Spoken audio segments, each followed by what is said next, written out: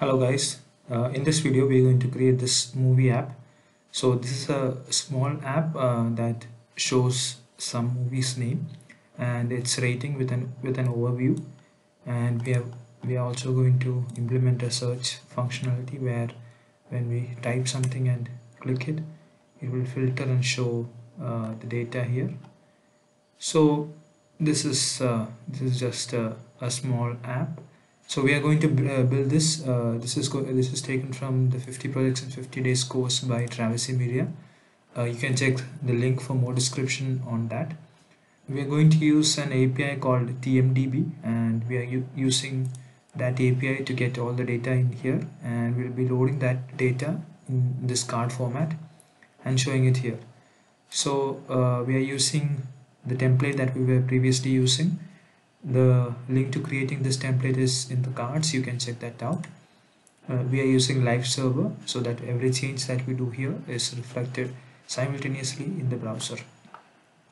So let's get into the video and let's begin by editing the HTML, and we'll name the title of the page as a movie app.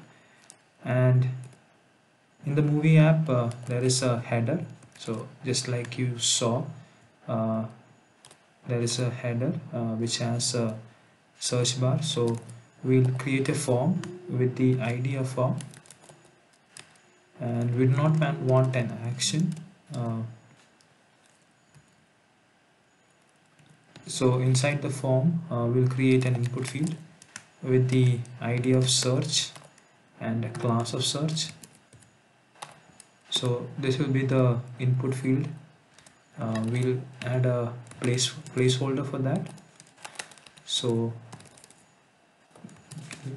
set the placeholder text as search, and we'll save that. So now the header is here. Now let's create a main tag. It will have an ID of main, and all the data in the main tag will be dynamically loaded when the page loads, but for the styling part we'll create everything in here, and once we style that we'll dynamically load the data using JavaScript. Every movie is in a card, so every card is a div with the class of movie, and in the div there is the image, and the source for the image is an unsplash image. I'll just paste that image here, and we'll set the alt text as say image. Beneath the image tag we'll create a div with a class of movie info.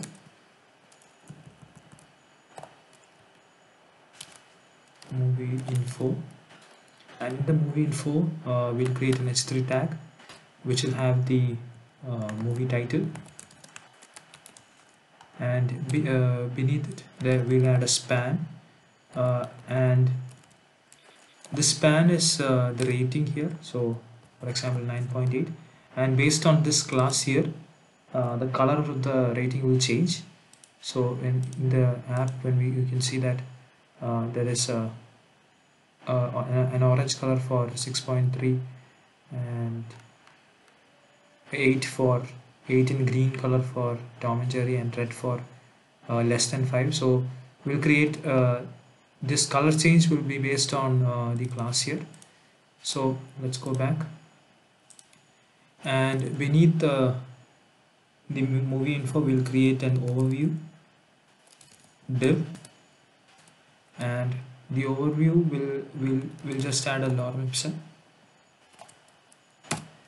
and we'll save that. So now there's a search bar and the text is here. We'll just copy this movie div multiple times so that it will be easy for us to style the HTML page. So now the 3 pages are here. So that's all we need for the HTML, and now we'll start with the CSS.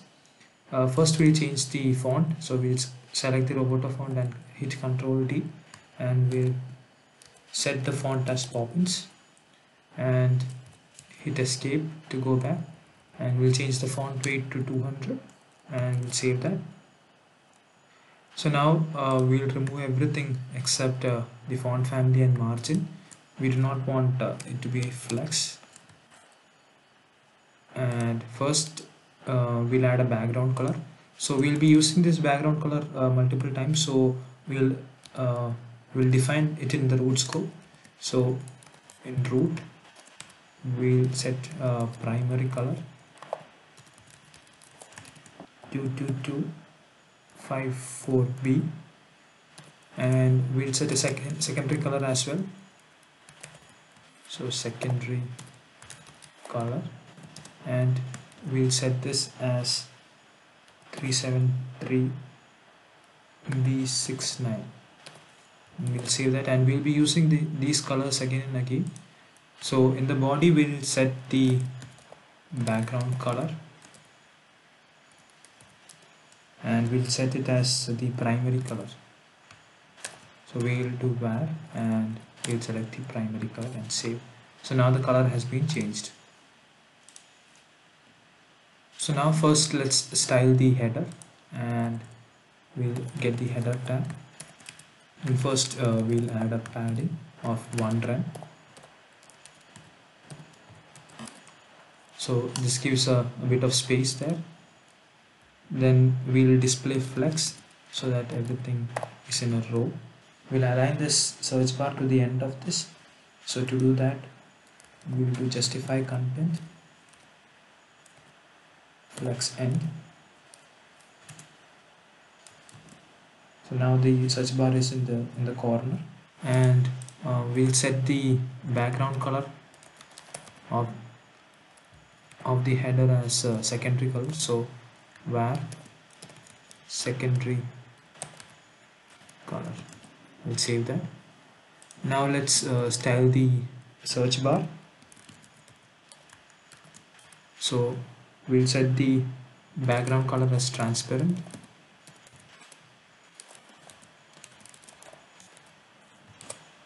and we'll change the border there. So we'll do border, and we'll give a 2 pixel border, solid, and we want the color to be the primary color, and save that.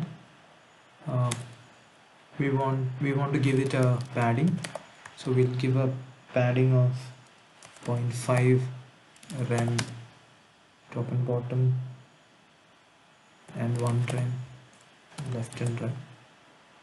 We'll add a border radius as well. So border radius of 50 pixel. So we'll increase the font size as well to 1 rem.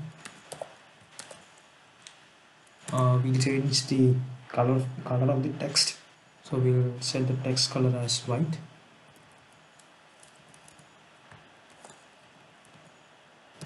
Also we want to inherit the font family.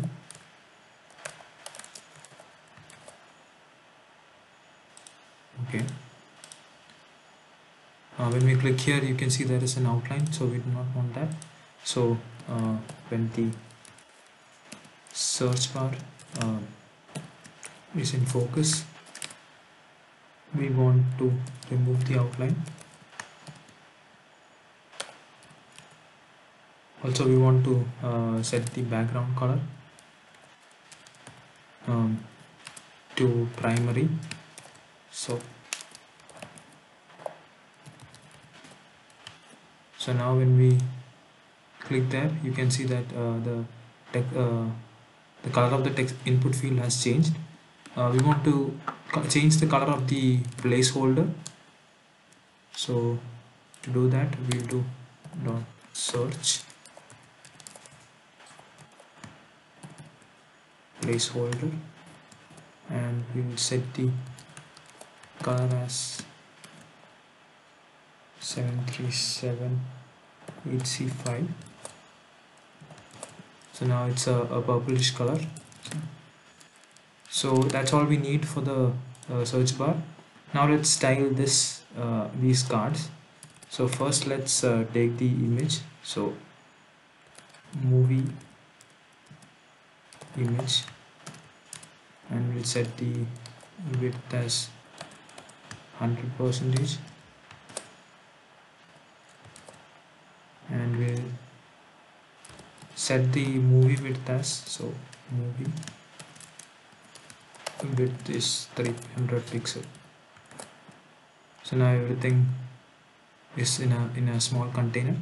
We want everything to be in a kind of like a row. So we'll take the main tag and we'll display flex, so that every child is aligned as a flex row. I think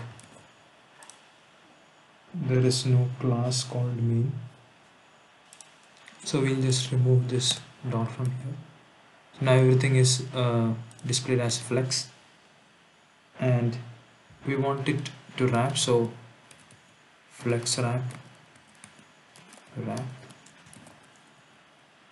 and we'll justify content center.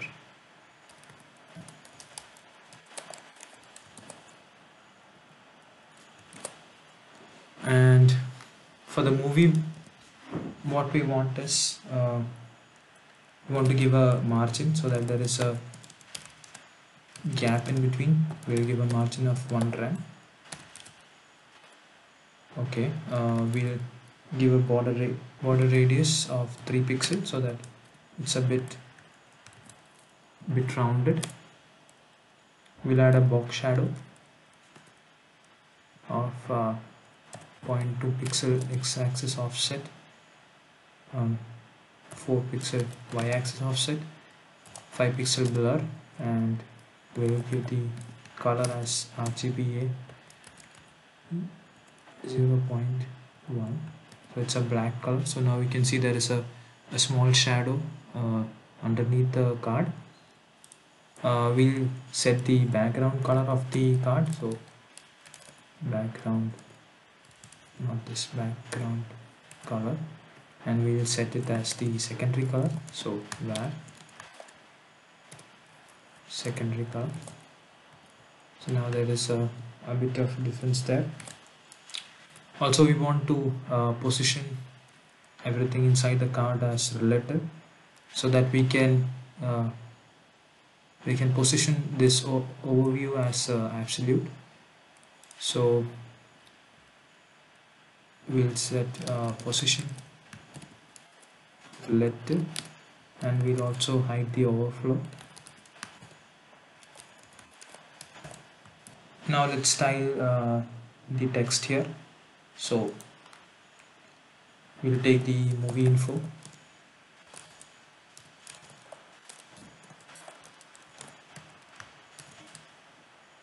and we'll set the color as white,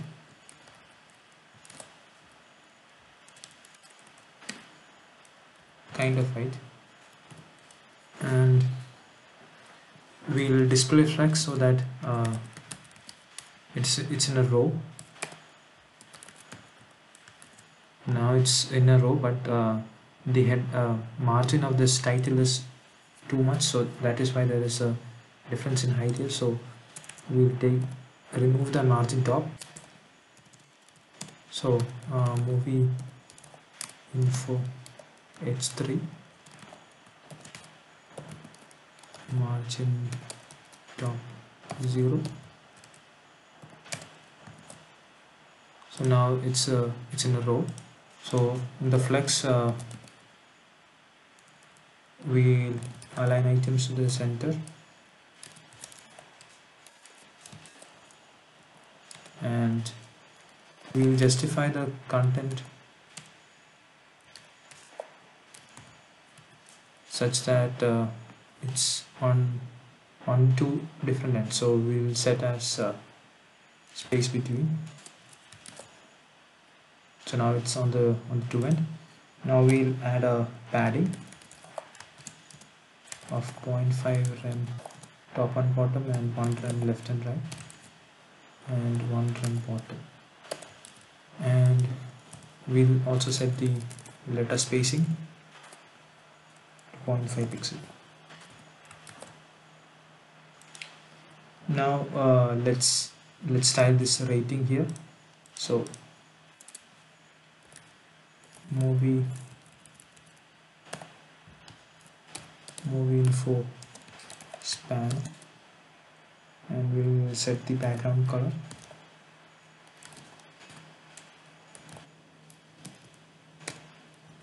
to primary color,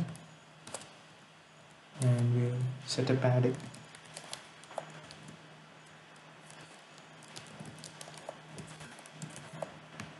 of 0.25 rem top and bottom, and 0.5 rem left and right. We'll also set a border radius of 3 pixel, same as that of card. We'll also set the font weight as bold. Okay, now we want to style it such a way that when the class is green, we want the font text to be green. When movie info span dot green, and we want the color to be light green. So now it's light green. We will copy the same thing and we change the colors for orange and red. So here we want orange. We will change the color to orange, and here we want red, and we will change the color as red. Then we want to style this overview. So now there is no overview text here, so we just add that. So here in the overview class we'll add an h3 tag, and we'll type overview. We'll save that. Now coming back to the CSS, we'll take the overview class and we will position it absolute. We want to position it left 0,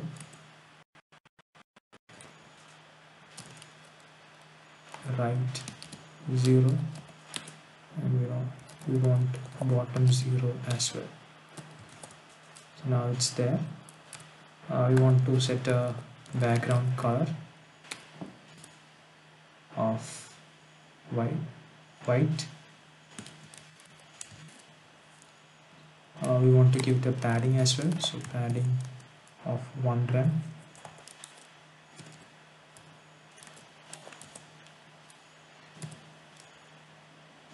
We want to give it a max height, and we want it to have the max height of 100%, which is the height of the card. And we also want it to come from down when we hover it. So the way we can do that is in the initial position itself we will push it down. So we'll add a transform property, and we'll do translate y, and we'll push it down 101%. So even if the overview tab takes 100% of the viewport height, when we push it 101% down, it will be below visible area. So now, I typed -101. It is not minus. We want it to go down, so it's +101. So now it's not there, and we want to position it when we hover over the card. So when we hover over movie, then we want the overview class to transform translate y, and want to translate back to 0. So now when we hover over it, you can see that it comes back, but there is no transition in there, so we'll add a transition to the overview. So we want to transition to the transform property, and we will give it a 0.3 second transition, with an effect of easy. So now when we hover over it, it slides slowly into the frame. So that's all the styling that we need. Now let's begin the JavaScript. So in the JavaScript we'll be using an API called TMDB, and we'll be using that API to get all the data that we see here. To do that, we'll open the TMDB website. Okay, so in this TMDB website, I'm currently logged in. You need to sign up to get the API.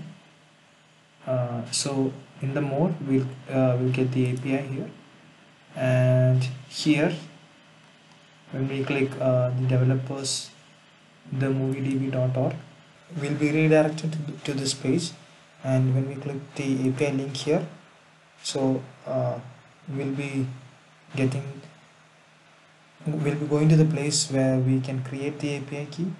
So for me, I have already created the API key, so you can just click here and add an application, and in that way you can get this API key.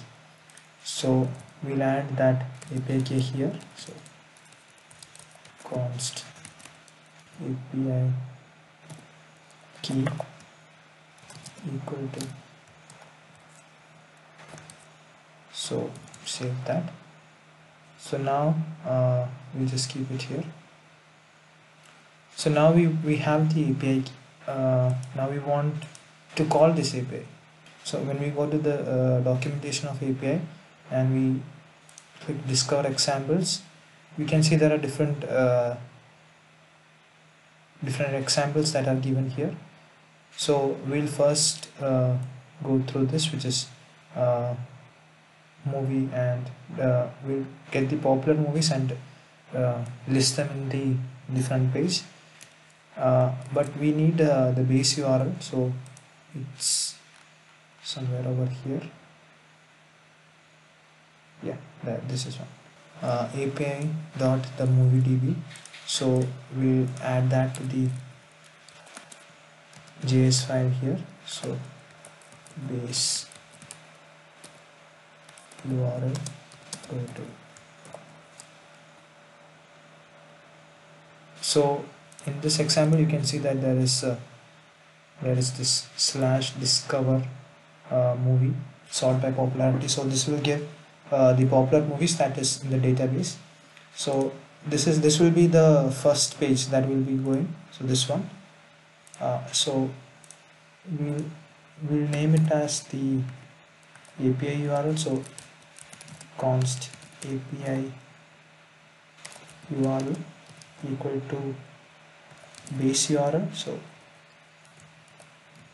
base URL. So it is base URL is common for every API, and there at the end we'll add this part. So this part will give the we'll list by popularity. So we'll delete the slash from there because we already have a slash here, and it will sort by popularity in descending manner. And we also want to add the API key to the end of it.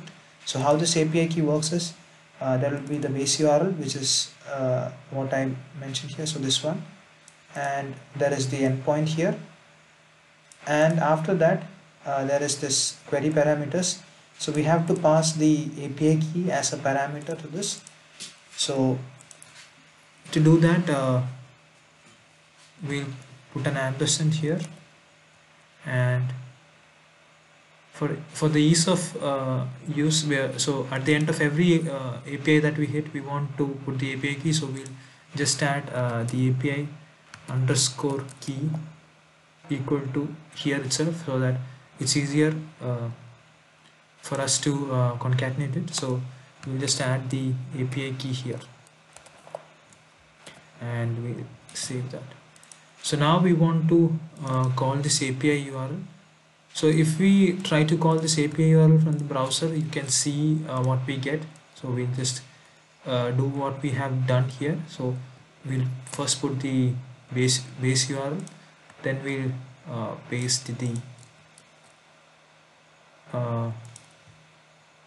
endpoint, and then we'll add the API key at the end, and we click enter. You can see it gives a JSON response. It has a lot of data, and we'll be using just a few of them, and yeah, that's all we'll be using. So when the page loads, we want to call a function called get movies. So function get movies, and we'll pass a URL here, and we want to fetch the URL and show the movies that we get from the data as response in here. So we'll use the fetch API, and we'll pass the URL, and we'll use the .then method. So .then response, and we'll get the response.json, and then we'll get the data. Now when we get the data, we'll just console this data to see what we have. So that's all we'll be doing now. So we'll just console the data,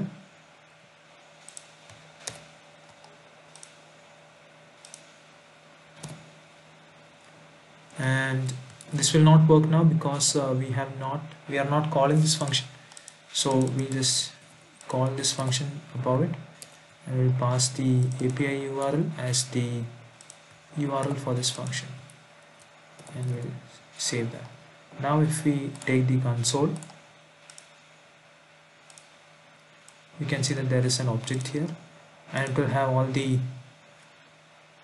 movies that we want to show here. So it will give the first 20 movies at first. We can also do pagination if you want to, but we are not going to do that now. So now we want to use this data to show the movies here. So we'll use a function called show movies, and we'll pass the data in here, and we'll create this show movies at the end of this get movies function. So we'll do function show movies, and we'll have a data. So we do not need to pass the whole data here, we can just pass the results. So since that's all we need for showing the movies here, so we just pass the results object, and we so results is basically an array. So you can see that results is an array of 20 elements. So we can loop through each of them and show all the data. So we can do data dot for each, and for each movie we want to do something. So first for each movie we want to create this card. So how can we create this card? We'll create a div at first. So we'll do const movie element. So movie L is equal to document dot create element, and we'll create a div, and we'll add a class list to it. So we'll add a class of movie,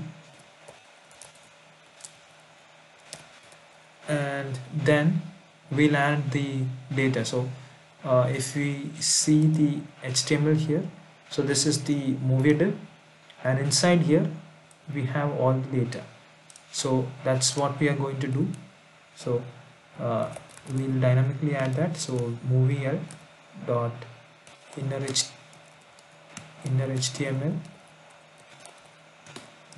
equal to, we'll use the template literal format and we'll just enter. Now we'll just copy these elements from here and we'll paste them here, and we'll change the data inside each of them. So for the image, how we are going to get this image. So if we look at the object here, you can see there is this poster path, but we only have a path here and not the entire URL. So we need to build the rest of the URL from here. So if we go to the documentations, in here when we click images, so here you can see that to show the image you can use this URL. So this is the part that we get from the API, and we need to concatenate this part as well. So we just copy the URL and we'll add that here. So we'll do const image URL equal to this, and we'll save that. So now we need to get this end part. So end part we are getting from the API response here. So we need to get that out. So I remove the console, so we add it back so that we can see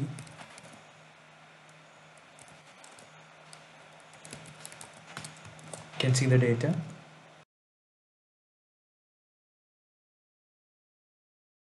We need the image here, we need the movie's title here, we need the rating here, then we want the overview. Okay, so the way we are going to do that is we'll use object destructuring, that is in JavaScript.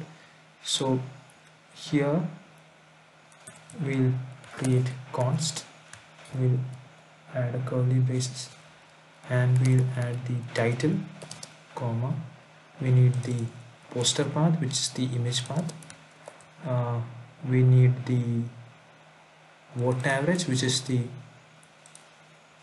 rating for the movie, then we need the overview, and we'll get that from the movie object, so which is this, and in here it's all these data. So we'll get that. Now we want to construct the image URL, so we'll put dollar and we'll put the curly braces, and we'll concatenate the image URL. So image URL, we need the poster path, so we'll put the poster underscore path. Okay, we'll set the title as the alt text, so we'll set it as title, and we'll copy the title here and we'll paste it inside this h3 tag. Then we'll set the vote average as well, so we'll put dollar curly braces and vote average, and to get the class we'll call a function, and based on that function's return value we'll set the class here. So that function will be based on this vote average. So get, say, color. So in this color we'll pass the vote average. So when this function is called, it will return a string which will be the color that will be corresponding to this vote average. So that's how we'll get the color class here. Then we'll add the overview, so we'll set it as overview. So now if we say that, you can set get color is not defined, so we define that below the show movie function. So function get color, and we'll pass the vote here, and if the vote is greater than or equal to 8, we want to return the green color, so green. Else if the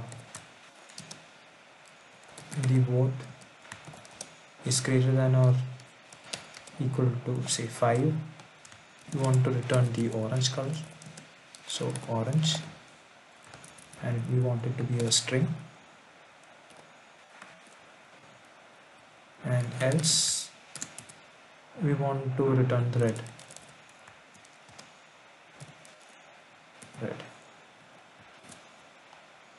So that's all there is here, but the problem now is we are not showing that data here, so we need to show that here.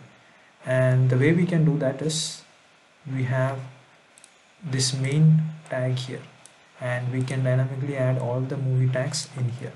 So we'll go back to the script.js and get that main tag here. So const main equal to document.getElement by id, and we pass the main tag. And before looping, we want to set the inner text or inner HTML as an empty string, so that every time when this function is called, there is a blank slate to work with. And then at the end of that, we want to append all the elements into that main tag. So what we'll do is we'll get main dot append child, and we'll pass this movie element.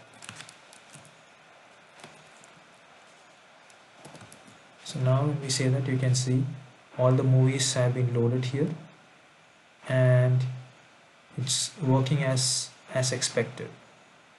So you can see that there is the color coding on the rating, green, red and orange. So all three colors are working. Now there is one more thing that we want to do. We want to function this search bar. So the way we can do that is we can get the form. So we'll copy this document.getElement by id, and we'll take the form. So, and we'll also take the search bar. So search equal to document.getElement by id, and we'll put the id as search. And when enter is pressed, or when the form is submitted, so we want to listen to that event. So form dot add event listener, and we want to listen to the event of submit. And when this form is submitted, we want to call this function.